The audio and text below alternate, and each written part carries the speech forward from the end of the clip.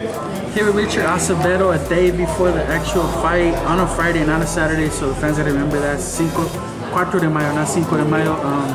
You just got your meal in, man. Yeah, man, what did I'm that carved consist up. of? What did Oh yeah, I ate some chicken penne, chilies, some pasta, and then a steak with some mashed potatoes. It was delicious. How does that feel, bro? Like you're making the weight when you're hungry, like for the fans. We can't really relate. We can only say, oh, he's struggling with weight, he didn't make weight, but how does it feel when you make weight and then?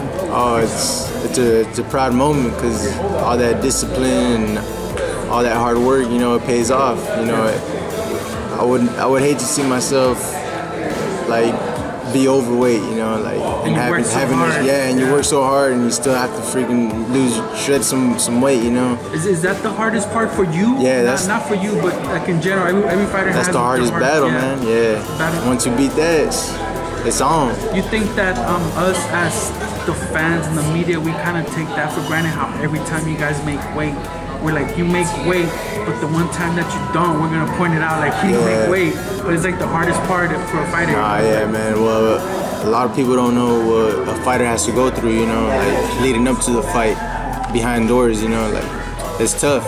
It's tough. This sport's not for everybody. What's the one thing that mellows you out, just like gets you in that groove where nothing bothers you and you're just concentrated, focused, you're calm, you know? What's that one thing for you? Is it like how do you call it, like a superstition, a tradition, something that you do before like the weigh or something? I think about my family, you know, my family, my mom, my dad, my daughter. You know, that's what I think about. That's what focuses me, and you know, because at the end of the day, that's who I'm doing it for. Yeah. That's what I'm fighting for. Yeah. How is it to be away from them? Because you're away from them, right? You're in camp. How's that? Like, it's hard, you know. It's hard, but at the same time, I take it as motivation. You know, like my pops always said, you know, always try to look at the positive things in life. You know, always try to look the positive way. Yeah. So I try to keep myself positive. Just it's all mental, you know. It's all in the mindset. So what do you do now, man? After the weigh-in and everything? Right now, coach is gonna take me to go to the store, get some snacks, and then so I could just chill in my room, watch a movie, relax. Is there a movie you watch in particular, or just anything? Nah, just anything. I want to watch that.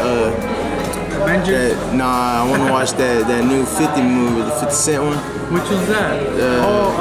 The one where they robbed the bank. Yeah. I was starting to watch it the other day. It's good. It's badass. That Den of Thieves. Yeah, Den of Thieves. There you go. I was starting to watch it, but I want to finish it, so I'm probably gonna watch that upstairs. All right, tell the fans who to follow you, man. Yeah, follow me on all social media, Kansas Kid 620.